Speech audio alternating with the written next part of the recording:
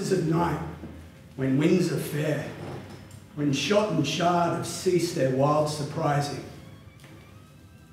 I hear the sound of music in the upper air, rising and falling till it slowly dies.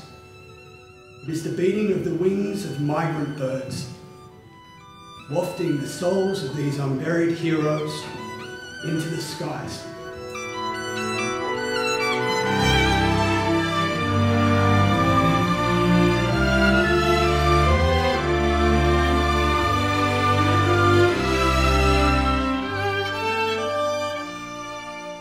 The Turkish and the Allied forces had been in this stalemate for weeks. But on May 25th, the white flag was waved and time was taken for each side to bury their dead. And it created this kind of extraordinary silence and camaraderie.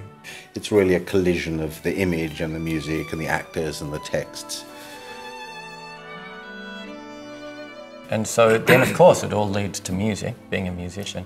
And what were they playing? What were they dreaming, in effect? What's the imaginary iPod of these men? And then all arrows point towards Frederick Septimus Kelly.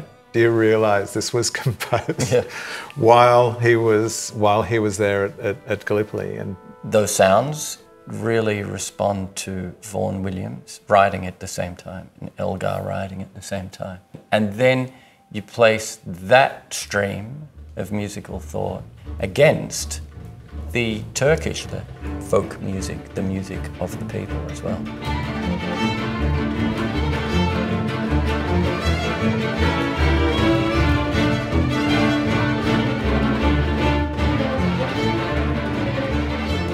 Carl was commissioned to write a new piece based on the Ataturk monument being interpreted through the mind of a mother who has lost her son at Gallipoli.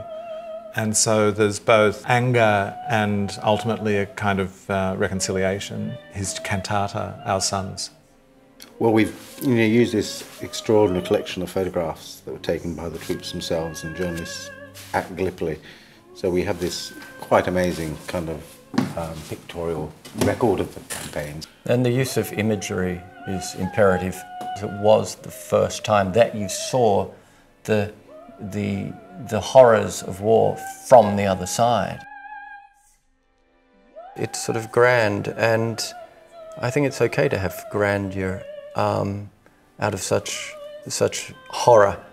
And it doesn't seem so meaningless. It's not a grotesque experience. It's a night of real beauty and emotion, I think.